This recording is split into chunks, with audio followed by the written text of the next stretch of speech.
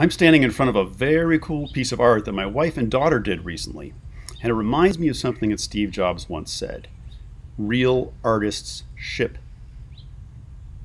The work we all do needs to get out to the real world in order to make a difference.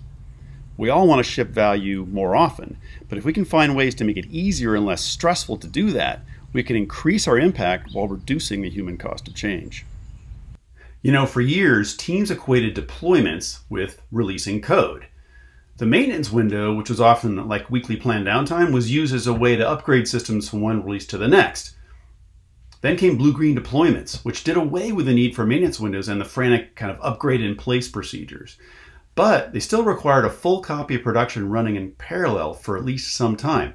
And they were still big bang release, which released all the new code when traffic was switched from blue to green. When teams discovered how easy it was to decouple deployment from release all the way down to individual blocks of code with feature flags, things got even more interesting. Instead of switching from one replica of production to another, they could turn on and off individual features within a single deployed image, and they could do this on production at any time. And that's where the top 3 use cases for feature flags come from. Testing in production, gradual releases, and feature experimentation, or A/B testing, all make use of the way feature flags can encapsulate any block of code and selectively expose that code to some users and not others on the same production infrastructure. First use case, testing in production. With testing in production, a developer can finally go from code commit to verifying functionality in production in as little as a few minutes. Designers, developers, and product managers can review and refine visual changes across multiple separate parts of an app in production long before customers ever see them. And as a bonus, any automated tests that are written to verify functionality in production double as always up-to-date monitoring scripts and post-deployment smoke tests. No more test lag. So use case number 2, gradual releases. Once code is in production behind a feature flag and tested, it can be gradually released, starting with lower risk groups and expanding in stages to confirm both usability and scalability. The goal here is to limit the blast radius when things occasionally do go wrong. If fewer users are impacted and for a shorter period of time, then incidents are less harmful to your business and less stressful for everyone involved. On to the third use case, feature experimentation.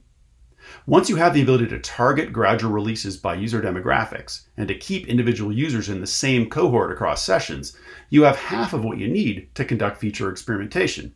The other half of what you need is the ability to gather and compare statistics between the different cohorts in a reliable and repeatable way. With feature experimentation, you split some portion of your user population across old and new or multiple alternatives of a feature, typically for a week or two, to compare user experience and business outcomes. The goal is to go beyond proving whether code is buggy or not to focus on business impact. If you go this route, be sure to keep an eye on application-wide do no harm metrics, proving you aren't accidentally setting your business back, in addition to the feature-specific conversion stats for the code you're changing. Many teams are combining testing in production, gradual release, and feature experimentation into a standard workflow that balances speed, quality, and risk. If you want to know more about that, check out Adil Ijaz's blog post, The 5 Phases of a Feature Launch. Adil's post lays out a 5-step process based on the work LinkedIn has published on balancing speed, quality, and risk, or as they call it, SQR. If you want to know more about the top 3 feature flag use cases, check out the posts I've linked to in the description below. I hope you take advantage of these ideas to increase the impact and satisfaction you find in your own work. If this video was helpful, please subscribe, share, and like.